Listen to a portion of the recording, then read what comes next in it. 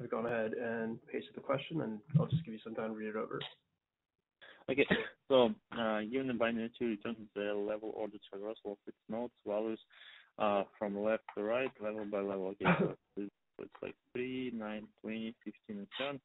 So in this case, we want to return 3 to the first level, then the second level is going to be 9 and 20, and then 15, 17. Okay, yeah, that makes sense. So a couple of questions to clarify. So should it be the orders from left to right? Is it right? Like, yeah. Let's say if we take, okay, I see.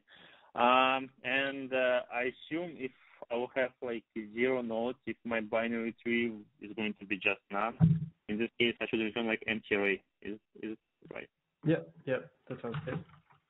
Okay, I see. Okay, so let me see what I can do.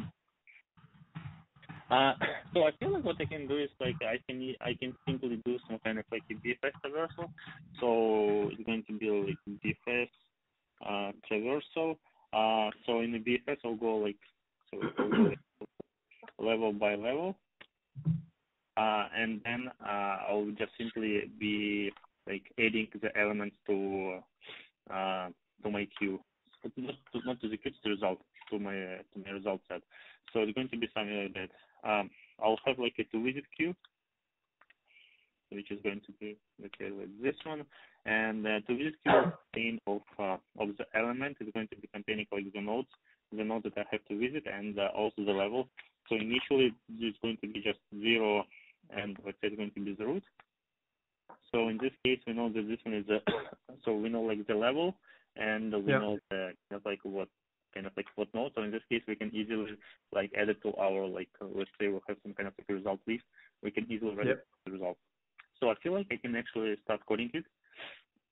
Yeah, that sounds good to me. But one thing I wanted to ask is, what's the complexity for the solution?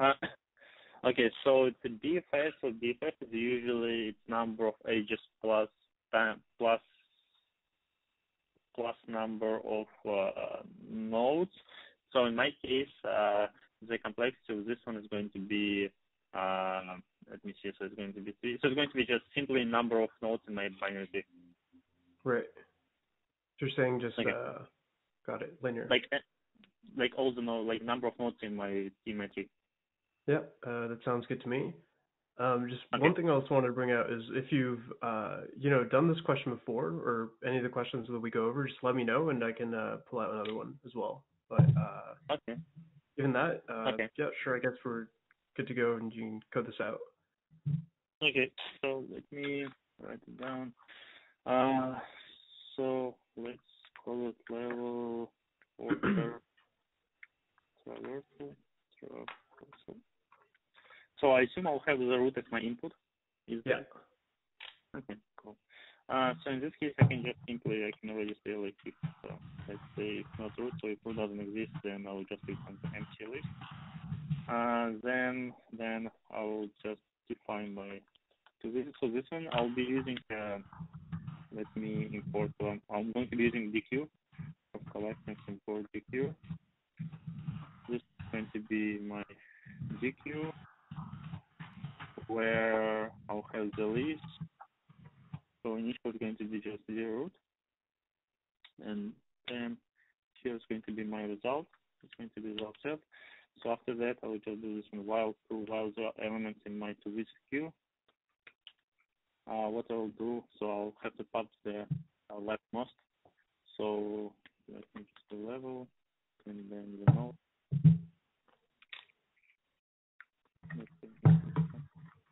And after that, what I will do is this one, is to visit, not top left. Yeah.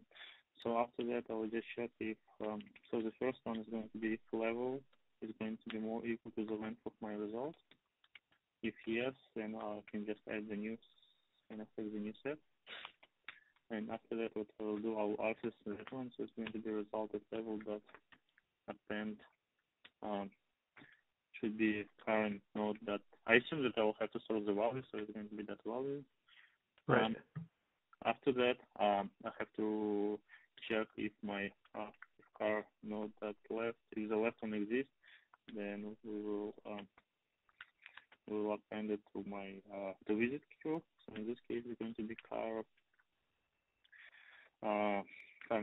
left, and the same thing with right. So if car node dot right, then to visit that, and so here it's going to be car node dot right. So it's going to be car right. So in this case, after that, I go next. Yeah. So I feel like this should be fine. So let me just go over, like, let's say, kind of like an example to see if that actually works. So let me copy the example Sure. that you gave me down here. So let's say it's 3. After that, so 3 is going to be in my DQ. Oh, I forgot. So here should be the tuple. So let me correct it. So this one is going to be level plus 1. Here's going to be level plus 1. So in this case, let me go over it. So let's say we go with 3. So 3 is going to be my root. Then I kind of initialize my 2 with Q. So it's going to be this one, the Q. After that, I have a check if level is going to be more equal to the length of the result. Yes, initially it's more equal to the length of the result. So after that, I append the new kind of like list into my result. After that, I set this one, so it's going to be, I'll have from it like, so this one, let's say this one's going to be my result one, and initially I'll have 3 there and nothing else. So after that, so nothing else. After that, I check like if kind of left, if it has left and right children. Yes, it has both of them. So in this case, I append to the end the left one first, and then I append the right one. So I append like 9 and 20 to my to visit queue. After that, I go to 9, and then with 9. So let me see. So in this case, when I go to 9, I insert the new list there, so it's going to be 9. After that, I check if there are any nodes with 9. No, there are like no nodes. So no children. There are no children from my 9, so that's why I go to 20. After that, 20 is going to be in my in my 2 visits. So in this case, I pop to the left, so it's going to be 20. After that, Right. I put it here. So then 20 has like 2 more children, so in the 15 and 17. So that's why I inserted to my 2 visit with like campaign and with increased level count. So at that point it's going to be 2. And then so I feel like that this one should be fine. So let me just check. Like let's say we have like say we have 1 and 2, something like that. So which are going to be children of 9 and.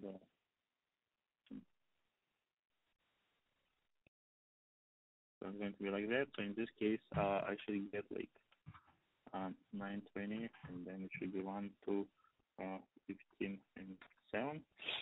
So in this case, let me see. So in this case, after I append, so in this case, let me just simulate what I will have like in my 2 visit. And initially in the 2 visit, I will have like 3. After that, 3 is deleted, and then I add 9 and 20.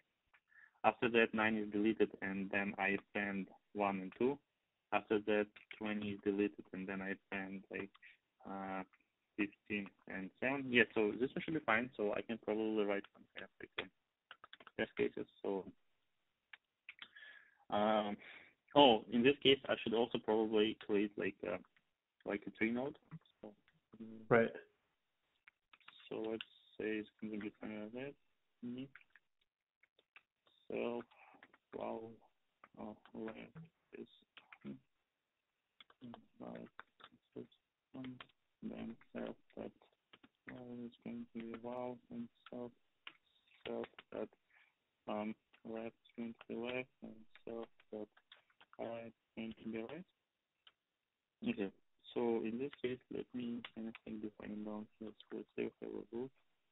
I think I'm going to go ahead and say that this, because it takes a while usually to create the actual test cases with trees, I'm going to say this is probably good.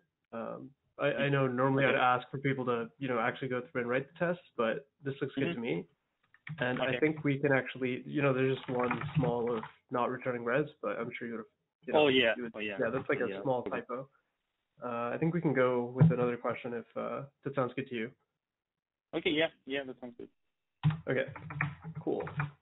Yeah, because I think you pretty much got this with the test cases that you needed, especially with the edge case of empty trees.